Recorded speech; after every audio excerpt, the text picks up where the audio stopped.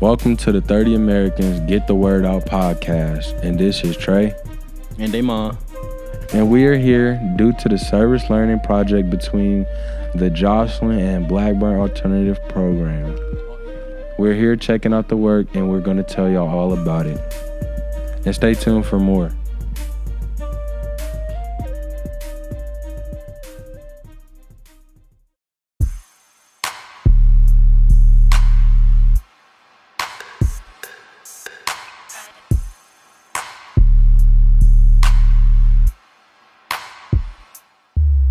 So we're back again with more thoughts about the selected works in 30 American. In this episode, we'll visit Glenn Ligon's works, Malcolm X, and Pope L's video installation.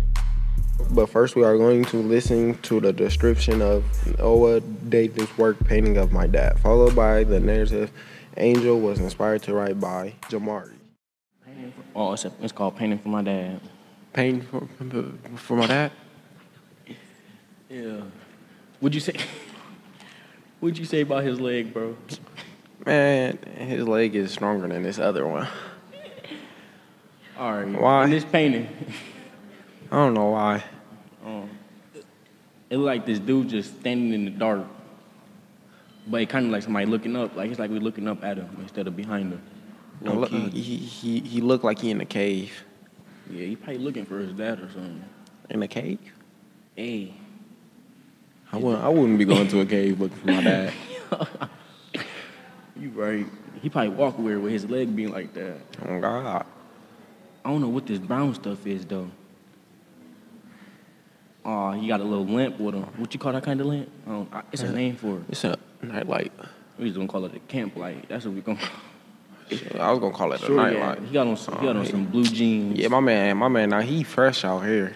They need to stop playing. Right, that's Polo Ralph Lauren. Oh God, he that's got polo on that shirt. Stop playing. He got a couple horses in the Wrangler jeans. Oh no, he need to go take them jeans back. We call them. He got the little lamp. He got the all black joints on. Yeah, he got the metallic. He got the metallic fives on. Bro, standing outside in the dark like it's not like nighttime outside. Right, like it's safe or something. Oh God, like you don't gotta go to sleep at 9, boy. You know you got school in the morning. He tripping. But I don't know what this brown stuff be. I wonder where he at. I don't know. That do look like a cave. Shorty walking through the cave. He tripping. Oh God. He tweaking. He off the mid.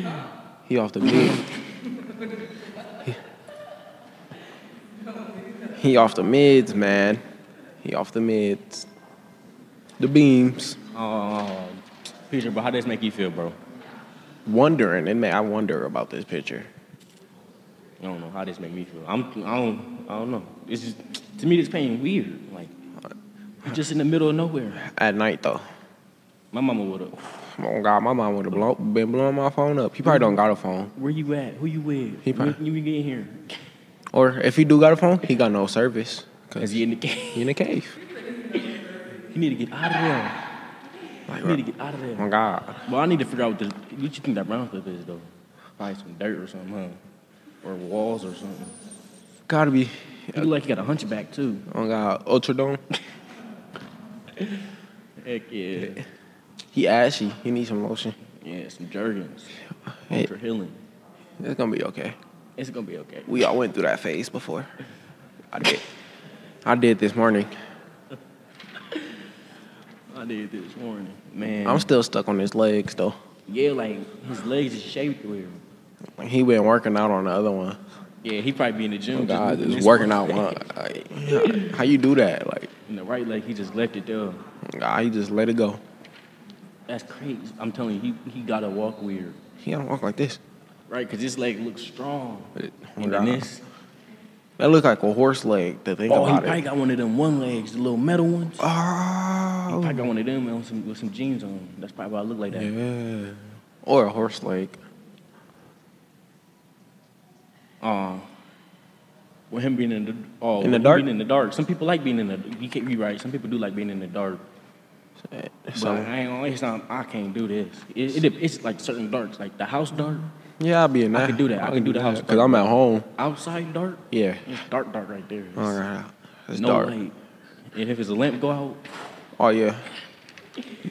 He done for. He hit. I know he here. He better not hope it starts storming. Hope he left the trail of Skittles or something. Man. He gonna be stuck if he don't know his way back. You better hope a bear don't get him. I pray for you, bro. I don't know his name.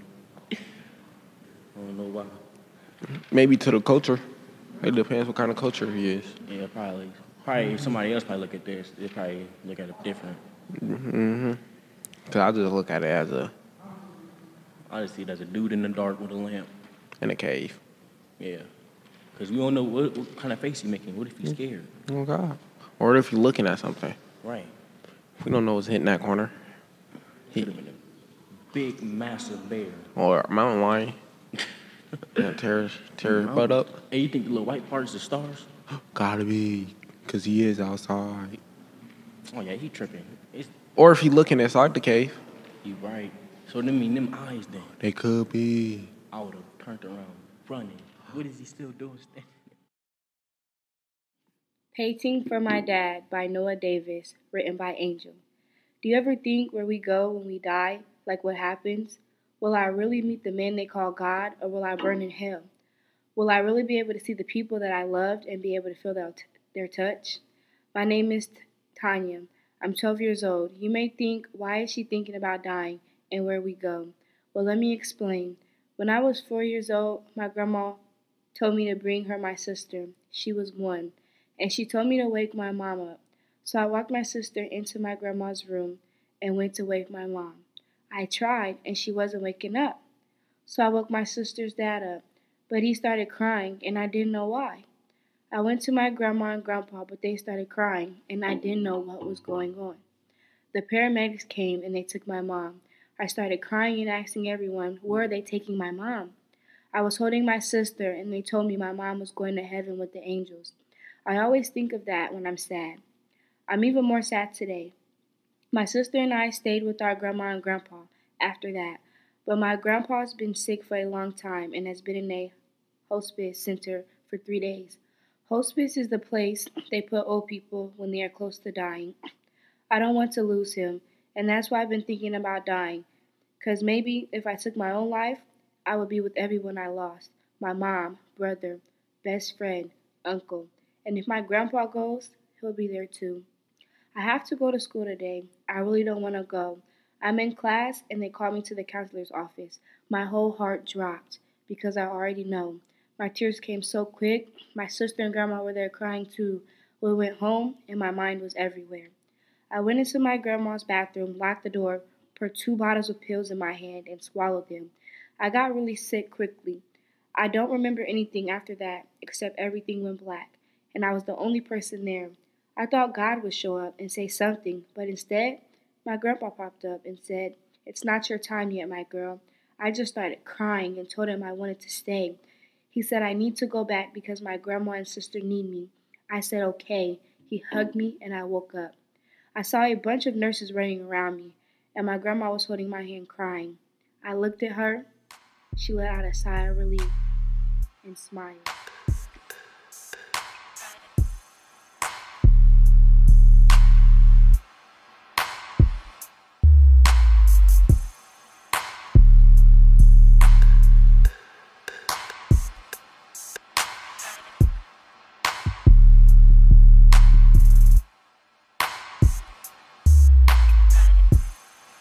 Major give us some introductory information about Glenn Ligon's work. Malcolm X, followed by a bunch of us discussing the canvas with Kevin Lytle. All the people drew it, like that black part. And probably like some toddler little kids probably colored it. But to me that means like the old, what is it? Like my little sister and them, probably like their age group, they probably not learning about Malcolm X's group, none of that. Because when we was elementary, we wasn't learning about it like that. So with the little kids coloring it, they just think it's a coloring paper or something. Mm-hmm. Like that's why they got the little dots. Look, make them like a clown or something. They probably don't even know who they are. Right, they don't know who they coloring or nothing. Right, they don't know who they doing. They don't know what it is. And then with the older people, they just made it black and white because they know who it is. They know what he did. Like they know about them. Yeah. When little kids, So that's why they was really little kids just think it's a big piece of paper where somebody colored them. So that is exactly what the artist did. So these were coloring book pages, and he gave the coloring book pages to like little kids who don't really know who these figures are, these important figures in Black history, and had them color them, and then he blew them up really large and made them into pieces of artwork. You say Martin? He had like a higher. His last name was just X, wasn't it? Malcolm Lee X. And where's he from? He's from Hill. He's from Malcolm Little. The thing that I liked about this was, like she had told me, like the word that I would say to describe what the kids was doing was freedom of expression. Like no matter the age group, no matter the race, no matter what kind of thoughts you have on what you want to put on there, he gave them the coloring books to add their touch, their personal touch on what they think should be on there. And I feel like everyone should just be free to have their own say or add their own little touch to everything. There should be no restrictions. And there wasn't in this. It was free to do what they wanted. And that's what I like. We did. And he kept it exactly how, like, he tried to honor exactly how the kids, made the artwork and the margin. My mom was somebody my mama age or something. Yeah. Older than that, like Judith, like took their time on that. Mm-hmm. Gave it to some little kids. Yeah. And with them not knowing who it is, they just, everywhere. I mean, we know the story behind it, but I mean, I can make my own story for real. This could be something that, like he said, someone, my mother or father could have been drawing this because, this person could have been very inspirational to them back in their days, or even if they weren't around when he was alive, if they heard about him and they liked what he did and it left a print on them, they could just be drawing this one day, and then next thing you know, their son or daughter come in, most likely it'll probably be a girl. I mean, I don't know who put makeup on a male, but hey, maybe they thought it was a bald-headed girl. I don't know for real. But I'm thinking like, Maybe they didn't like gender stereotypes. Yeah, where that? And maybe they seen what their mom and dad was doing. They young, they just want to color. So like, I'm gonna color them. And they add their own little touch. Yeah, without them knowing, like, it's like, it's probably like a little joke to them, but they really don't know how serious. They just ain't know who they was coloring on, They ain't know what they was doing. But I mean, they obviously affected the painting positively. Anybody ever told y'all were superheroes? No, superheroes. Yeah, I don't know about that. I need Speaking of superheroes. So your mind is your superpower, and y'all flexing it right now. So y'all got me crazy excited. Like I love it. So yeah, y'all flexing your superpower.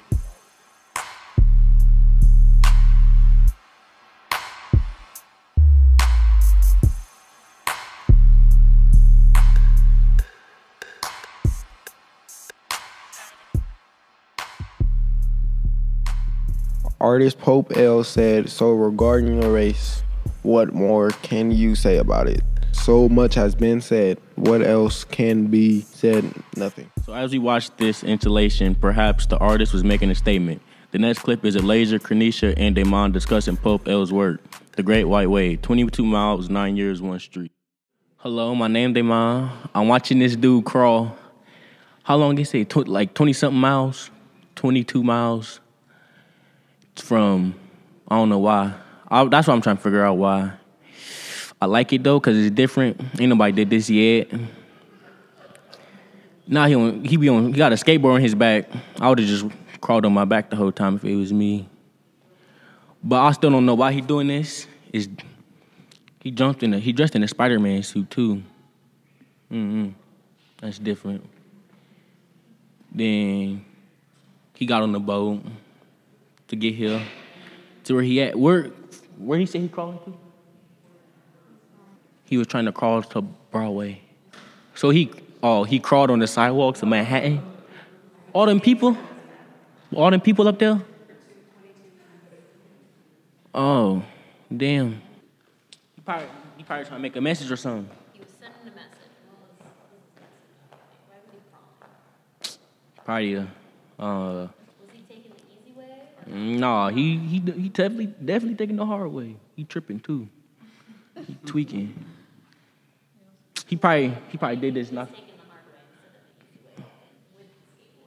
Cause he's trying to show them not to give up, pull through.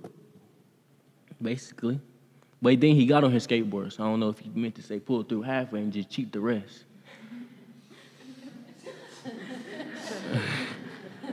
Because he did start using it. Oh, yeah, he cheated. He got on the boat, and he used a skateboard. What do you think? That. Oh. What do you think the people that saw him in New York City, like, what do you think that they thought? What do you think they were thinking? Like, what is he doing? Like, why is he doing this? They probably looking at him like, what? I ain't gonna say the rest. Like, if I would have seen him crawling somewhere, if I would have seen this, I'd be like, get your dumb self up. Because there ain't no point to do it. Like, to me, ain't no point of doing this. No, I want you to get closer so we can hear what you're saying. Yeah. He goofy as hell. Goofy. Like, that's what I'm trying to figure out. Because you look like a fool. It's too small for one. It's talking about racial and socioeconomical, whatever the word is. Elijah, why you think he got on this suit? I don't know. He talking about he be a superhero for the black community. I don't know. Save lives. Save people's lives. He's saving himself.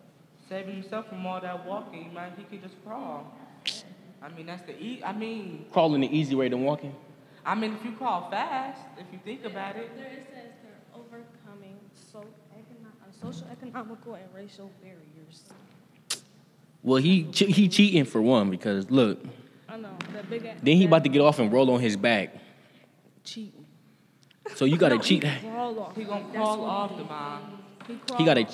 Hey, he telling this what it. I know what it mean now. All right, listen. Yeah. No. I don't even get on skateboards. I know why he doing this now. Looky, he doing this. All right. He dressed as Superman because, you know, Superman the Man of Steel, right? So, he doing this because... He think he the Man of Steel. Right. But the Man of Steel not going to cheat and take the boat, you know, his back and all that. So he's still cheating because watch, he about to get on his back. Look, somebody gonna walk past, watch. They probably looking at him like, what is he doing? It took him 5 years because he was in pain and all the sores and all of that. It took him 5 years for what? To do that. He had to stop for it because he had pain and stuff. What he had to stop for if he got on the boat and rolled on his back? What pain he in? Oh my God. Some type of pain. Look. Oh. Chicken. What pain? It looked like he's shocked. What pain is he in? He cheated. That's why he cheating, because he in pain. Pain, he hurt. He act like somebody told him to do this. I mean, he chose to do it, but right, it was his still decision. Hurt. He thought he was a Man of Steel, but he realized that he wasn't. I would have After got. all of this, he realized he can't believe it. He better get his dumb self up. You better get up. He made it to where he was trying to go? Yeah. That's where he was trying to go right there? Yeah.